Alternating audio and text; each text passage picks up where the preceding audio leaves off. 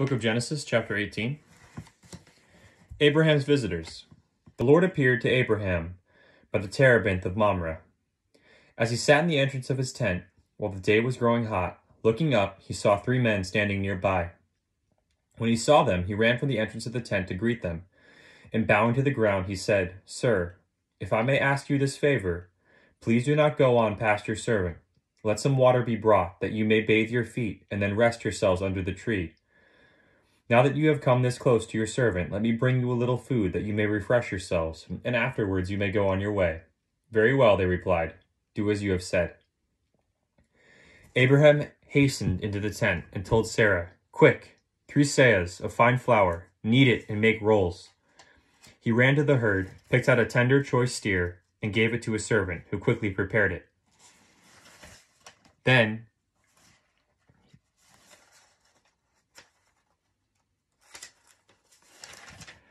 he got some curds and milk, as well as the steer that had been prepared, and set these before them, and they waited on them under the tree while they ate. "Where is your wife Sarah?" they asked him. "There in the tent," he replied. One of them said, "I will surely return to you about this time next year, and Sarah will then have a son." Sarah was listening at the entrance of the tent, just behind him. Now Abraham and Sarah were old, advanced in years, and Sarah had stopped having her womanly periods. So Sarah laughed to herself and said, "Now that I am so withered and my husband is so old, am I still to have sexual pleasure?" But the Lord said to Abraham, "Why did Sarah laugh and say, 'Shall I really bear a child, old as I am?' Is anything too marvelous for the Lord to do? At the appointed time, about this time next year, I will return to you, and Sarah will have a son." Because she was afraid, Sarah dissembled, saying, "I didn't laugh," but he said, "Yes, you did." Abraham intercedes for Sodom. The men set out from there and looked down towards Sodom. Abraham was walking with them, to see them on their way. The Lord reflected, "Shall I hide from Abraham what I am about to do, now that he is to become a great and populous nation, and all the nations of the earth are to find blessing in him? Indeed, I have singled him out, so that he may direct his sons and his posterity to keep the way of the Lord, by doing what is right and just, so that the Lord may carry into effect for Abraham the promises he made about him." Then the Lord said, "The outcry against Sodom and Gomorrah is so great, and their sin so grave, that I must go down and see whether or not their actions fully correspond to the cry against them that comes to me. I mean to find out." While the 2 men walked on farther towards Sodom, the Lord remained standing before Abraham. Then Abraham drew nearer to him and said, "Will you sweep away the innocent with the guilty? Suppose there were 50 innocent people in the city.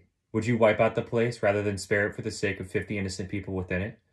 Far be it for you to do such a thing, to make the innocent die with the guilty, so that the innocent and the guilty would be treated alike? Should not the judge of all the world act with justice?"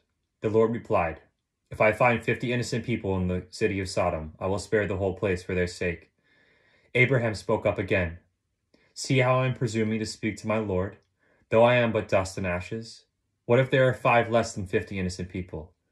Will you destroy the whole city because of those 5? "I will not destroy it," he answered, "if I find 45 there."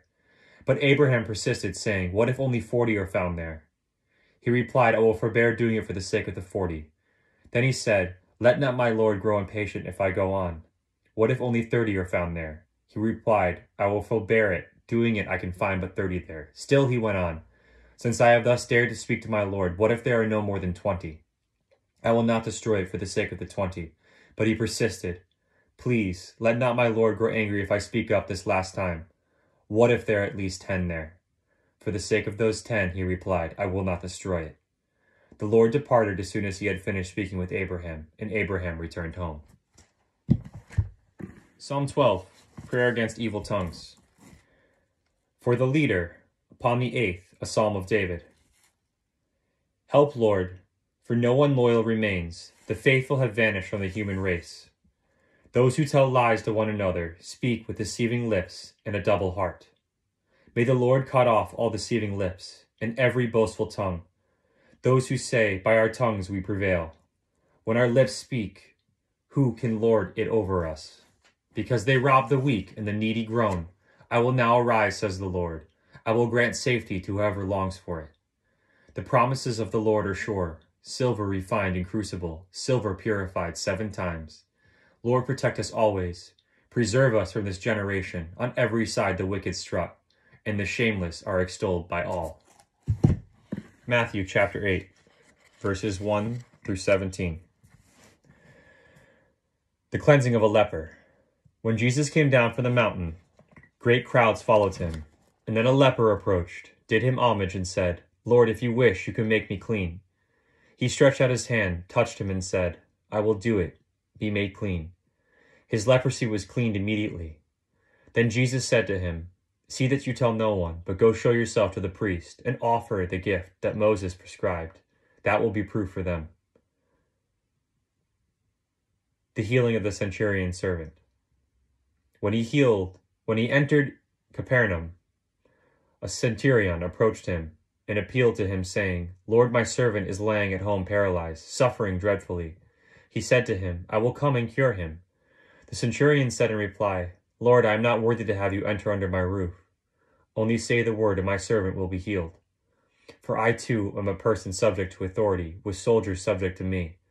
And I say to one, Go, and he goes, and to another, Come here, and he comes, and to my slave, Do this, and he does it. When Jesus heard this, he was amazed and said to those following him, Amen, I say to you, in no one in Israel have I found such faith. I say to you, many will come from the east and the west, and will recline with Abraham, Isaac, and Jacob at the banquet in heaven, in the kingdom of heaven. But the children of the kingdom will be driven out into their outer darkness, where there will be wailing and grinding of teeth. And Jesus said to the centurion, You may go as you have believed. Let it be done for you. And at that very hour his servant was healed. The cure of Peter's mother-in-law. Jesus entered the house of Peter and saw his mother-in-law lying in bed with a fever. He touched her hand, and the fever left her, and she rose and waited on him. Other healings. When it was evening, they brought him many who were who were possessed by demons, and he drove out the spirits by a word and cured all the sick, to fulfill what had been said by Isaiah the prophet. He took away our infirmities and bore our diseases. Catechism of the Catholic Church, chapters 80 through 90. The relationship between tradition and sacred scripture. One common source. Sacred tradition and sacred scripture, then, are bound closely together and communicate one with the other. For both of them, flowing out from the same divine wellspringing, come together in some fashion to form one thing and move towards the same goal. Each of them makes present and fruitful in the Church the mystery of Christ, who promised to remain with his own always to the close of the age. Two distinct modes of transmission. Sacred Scripture is a speech of God as it has been put down in writing under the breath of the Holy Spirit. And Holy Tradition transmits in its entirety the Word of God which has been entrusted to the Apostles by Christ the Lord and the Holy Spirit. It transmits it to the successors of the Apostles so that, enlightened by the Spirit of truth, they may faithfully preserve, expound, and spread it abroad by their preaching. As a result, the Church, to whom the transmission and interpretation of revelation is entrusted, does not derive her certainty about all revealed truths from the Holy Scriptures alone. Both Scripture and tradition must be accepted and honored with equal sentiments of devotion and reverence. Apostolic tradition and ecclesial traditions. The traditions here in question comes from the apostles and hands-on what they received from Jesus' teaching, an example, and what they learned from the Holy Spirit. The first generation of Christians did not yet have a written New Testament, and the New Testament itself demonstrates the process of living tradition. Tradition is to be distinguished from the various theological, disciplinary, liturgical, or devotional traditions born in the local churches over time. These are the particular forms adapted to different places and times in which the great tradition is expressed.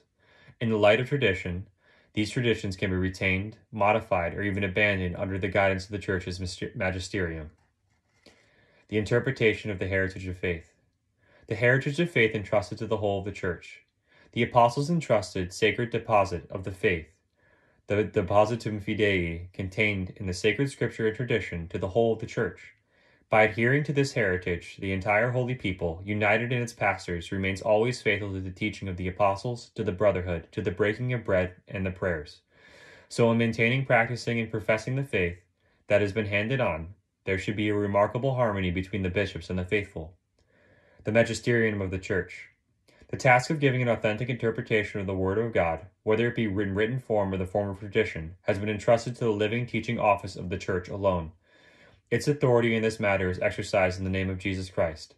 This means that the task of interpretation has been entrusted to the bishops in communion with the successor of Peter, the Bishop of Rome. Yet this magisterium is not superior to the Word of God, but it is its servant. It teaches only what has been handed on to it. At the divine command and with the help of the Holy Spirit, it listens to this devotedly, guards it with dedication, and expounds it faithfully. All that it proposes for belief as being divinely revealed is drawn from this single deposit of faith. Mindful of Christ's words to his apostles, "He who hears you hears me," the faithful receive with docility the teachings and directives that their pastors give them in different forms. The dogmas of the faith. The Church's magisterium exercises the authority it holds from Christ to the fullest extent when it defines dogmas, that is, when it proposes in a form obliging the Christian people to an irrevocable adherence of faith. Truths contained in divine revelation are also when it proposes, in a definitive way, truths having a necessary connection with these. There is an organic connection between our spiritual life and the dogmas. Dogmas are lights along the paths of faith. They illuminate it and make it secure. Conversely, if our life is upright, our intellect and our hearts will be open to welcome the light shed by the dogmas of faith. The mutual connections between dogmas and their coherence can be found in the whole of the revelation of the mystery of Christ. In Catholic doctrine, there exists an order of or hierarchy of truths, since they vary in their relation from the foundation of the Christian faith.